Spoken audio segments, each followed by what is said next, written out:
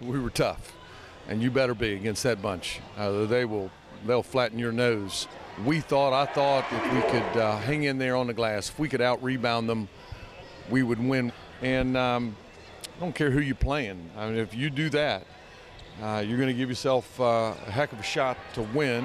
Good night for our team. Significant, accomplishment. It's early down. We got, 17 more of these things to go, but this is, our league opener at home against a really good opponent. To play that way. We weren't great offensively in the first half. 1 for 10 from 3. I didn't think we moved very well. Didn't think we screened very well. We had 8 turnovers. Those aren't our numbers.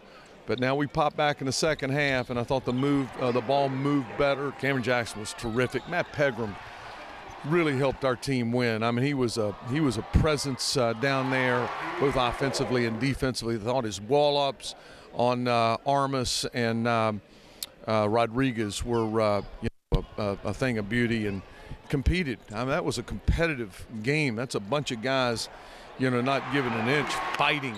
Every possession is huge, and feel good to come out on the big end of it.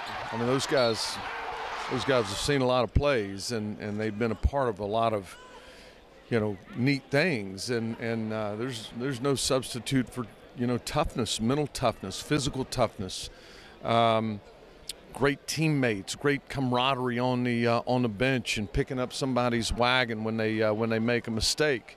We'll exemplify all of those things going into Lawrence, Kansas on Tuesday, and on down the road. I mean, that's how the game's got to be played, and certainly very impressive tonight. It was definitely a great team win. We had a lot of guys step up.